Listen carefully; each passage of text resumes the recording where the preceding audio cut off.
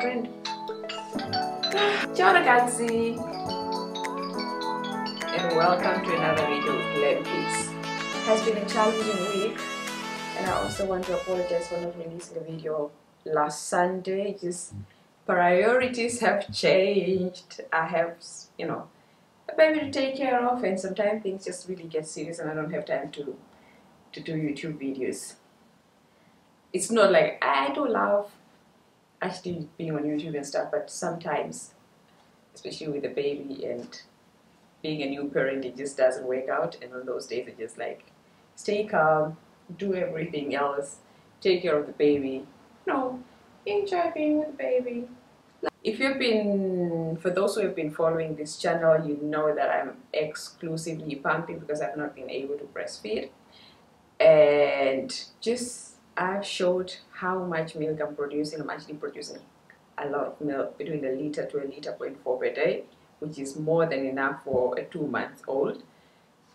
But imagine how painful it is to know that you're able to produce milk, enough milk, but you cannot give it to your baby, or your baby is not accepting it. So that is what I have been dealing with, like going to the emergency clinic, going to the doctors, going to consult with a midwife and trying to find solutions. What is wrong with my breast milk? I have been always pumping and giving the baby milk through a bottle. It has been working out very well for the first 7 weeks. Absolutely working amazing. And it all started last week Friday when she just started not really refusing. Initially started with just crying a lot, like she's in pain after feeding, like crazy. Then that, I was not even suspecting that the problem could be my milk, and that went on for Friday evening. She was crying pretty much the whole evening and the whole night, and she couldn't feed. She would wake up hungry and she couldn't feed, she couldn't sleep. She would probably was like sleeping for maybe 30 minutes, wakes up because she was hungry. And then when I tried to give her a bottle, like she would take it for maybe 10 ml. She would take maybe 10 ml, and after that she started crying. She started crying again, just in intense pain. Of course, it's normal. I know that's normal for newborns to cry all the time and a lot and most of the time, but it's, this was not like normal cry. This was really like intense, like I'm in pain, help me, like it was really something unusual. And she was always a gentle, quiet, smooth baby. Saturday, same thing, from morning to evening. Pretty much she woke up around 6 on Saturday morning, and she didn't go to sleep until around 12. Then she slept maybe for 2 hours or so, and then she was awake again and not feeding, like not sleeping, very exhausted, very hungry at the same time, and crying all the time. And when it was time to feed, I really had to insist. I was only taking like 10, 20, 30 ml and not more than that.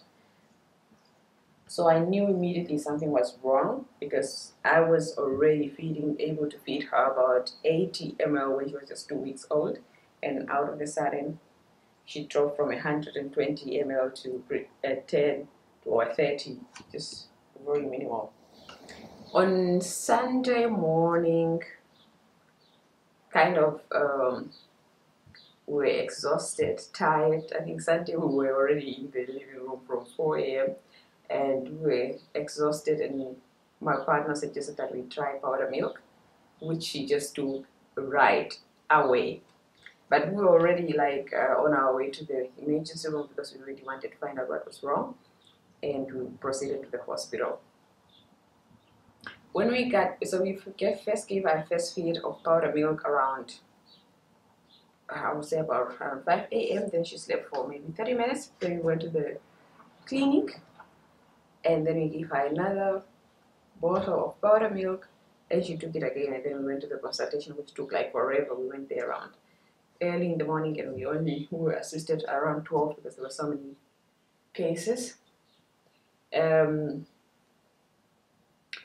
doctor said, okay, you know what, your baby has yeast infection on the tongue. To myself, I was really surprised because I've been reading like a lot of books about babies, you know, feeding, growth, newborns, all sort of things, but I've never came across this information, and my midwife also has never spoken to us about it. So we came back with like a yeast infection treatment, and great. So when we came back home, of course, everybody knows breast milk is the most important, most nutritional, and just the healthiest food you can give to your baby. We came back home and we're like, okay, good, we have the treatment. We're just going to give her breast milk again and then give her the treatment. But again, she was not taking it. Like, she would take a bottle of formula very well, stay quiet, then I will come in with a bottle of breast milk like the next feed, and she would just refuse it. If she take a bit, then she would start crying for probably the next 2 hours. I was so frustrated, and that was like the whole Sunday. Monday morning, I went again to a doctor, and this time I wanted a different opinion. And the first thing, I was already speculating breast milk because I was like, there's no way. I'm doing everything else the same, except that when I'm giving breast milk, she's not taking it.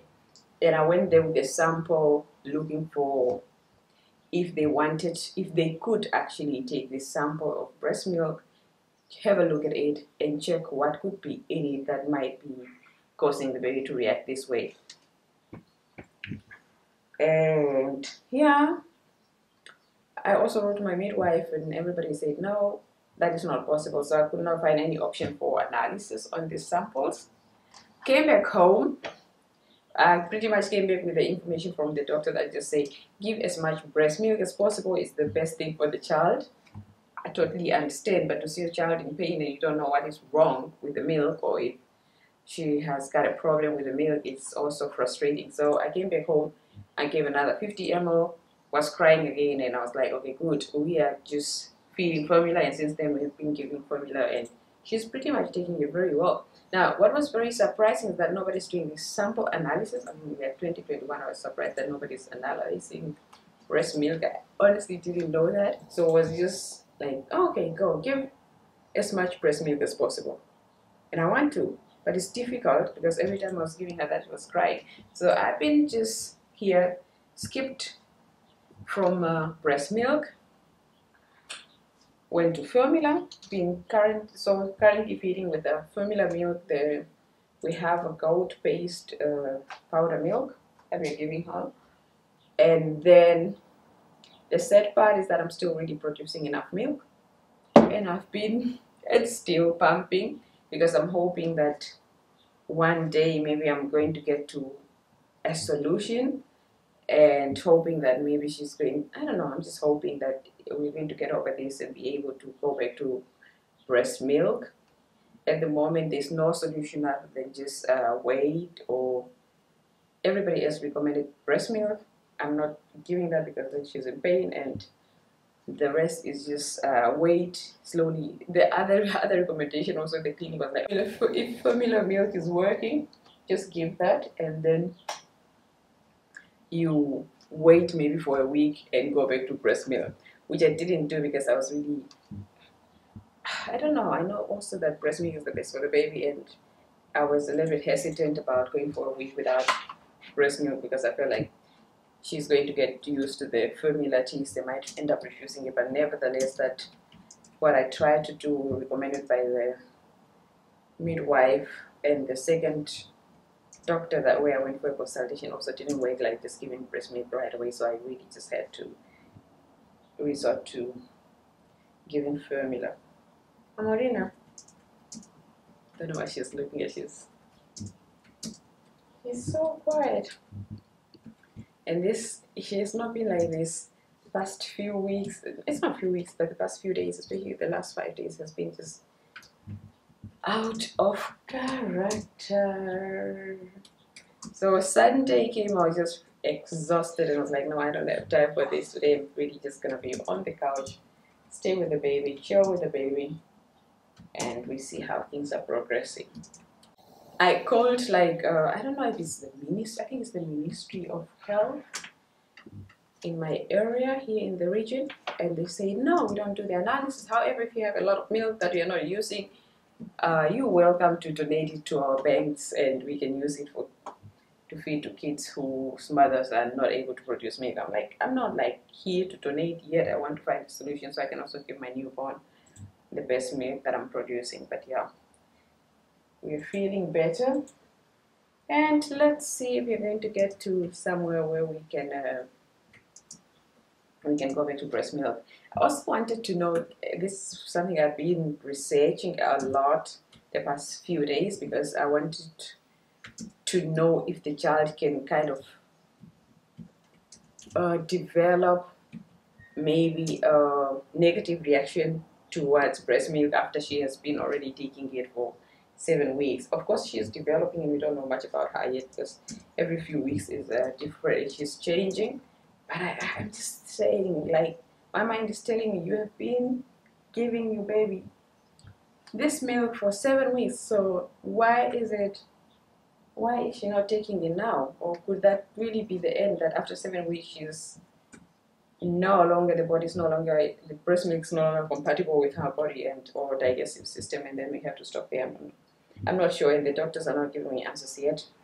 The last consultation I had, literally just go back, we checked the weight, everything. The weight was not even like the way it was supposed to be. It's a little bit already slow on the weight because she was not feeding, but still, just go home, try to give as much breast milk as possible and see how it progresses the next 3 days and come back. So that's where we are at the moment.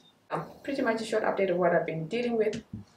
Staying at home, trying to make sure that Olivia is feeling better and trying to look for a solution for this problem. And if things get better, then we'll go back to filming vlogs, and then see you in our next video.